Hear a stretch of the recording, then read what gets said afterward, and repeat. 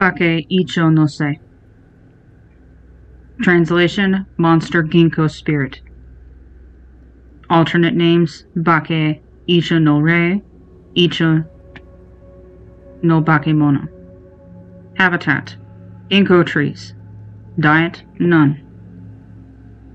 Bake icho no se are the spirits of ginkgo trees. They are very tall with bright yellow bodies, the color of ginkgo leaves in autumn. They wear tattered old black kimonos and carry small gongs.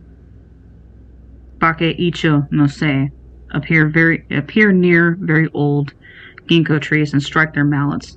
It's not known whether there is some purpose to this other than making those who hear them feel strange or shocked.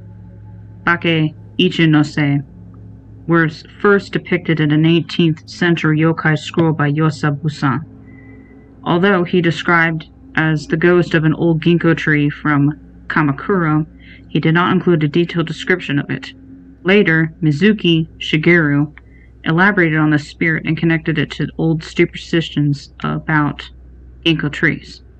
While ginkgo trees are beloved for their beauty, resistance to fire, and wind-breaking abilities, folk beliefs also hold them as inauspicious to have in a home garden for a number of reasons. They are high-ranking and holy trees, so they belong in the gardens of temples, shrines, and public places, not private gardens. Planting a ginkgo in one's own garden was sacrilegious. In addition, they grow very tall quickly, and can cause a house to become dark, and which can interrupt or alter the flow of inyo, yin and yang energy. If the roots grow underneath the house, they could spread sickness and misfortune to a family for many generations. Residents in houses with ginkgo trees would become sick and die much sooner than those without.